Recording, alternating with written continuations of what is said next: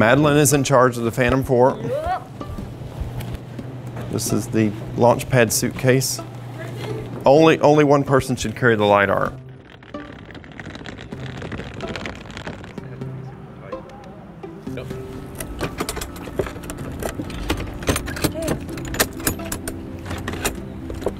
It'll open from the front. Oops, sorry.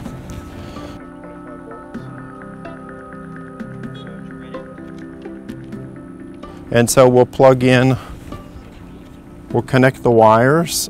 Saida, would you like to do that? I use the satellite image to line up with this strip.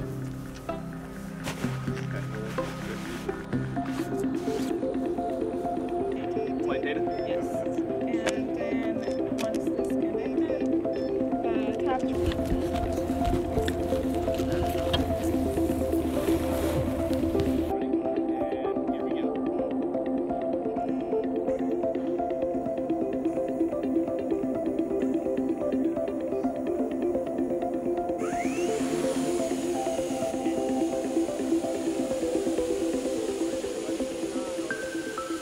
My name is Dr. Sean Chenoweth. I'm the Director of Technology for the new Master of Science in Geographic Information Science and Technology. If you're interested in geography or any kind of geospatial information technology, JSU is the place for you to come. We've got an excellent undergraduate program, and you can transition into our new graduate program in Geographic Information Science and Technology. I'm Miles. I'm a GTA here with the Geographic Information Systems and Technology program, and I love making maps. So I think Dr. Chenoweth has a really great method of teaching us how to use drone to map, which is where we process our drone data. Is that we go out, we fly, we collect our own data. We get to be involved in every process of the data collection method. So we plan our own plot. So we go out and we say, hey, we want this square, we want 7 lines, and we want 70% overlap between the pictures. So we're involved in like every step of processing that data. So we go out there, we collect, we fly, we then bring home that data or bring it back to the lab. We process it there, and he steps us through this like with our own data. It just really helps us with the whole processing. And I think it's better to use our own data than to like go download someone else's data, because you don't know where it is, you don't know what you're looking at. Whereas with our data, like, oh, that's Jacksonville, that's our library, that's our building, that's my car. So we know what it looks like.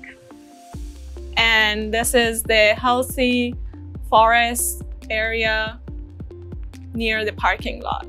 And you can see the cars here that were scanned by LiDAR. What you're seeing here is the flight lines and the base station. That was the GPS being mounted on a 2-meter tripod.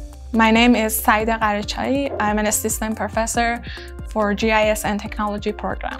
I think our department has a good lab and good classes with touchscreen boards. What I do in class with them after we collect the data outside, or if they collect the data online, or any GPS data that they collect, we post-process them in the lab.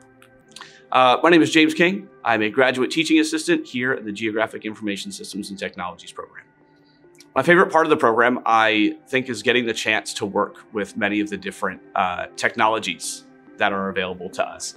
Everything, not only just the programs for with ArcPro and ERDAS, but also getting to use a lot of the field technologies, such as the Trimble units, going out and be able to collect data, do some on-the-ground information gathering.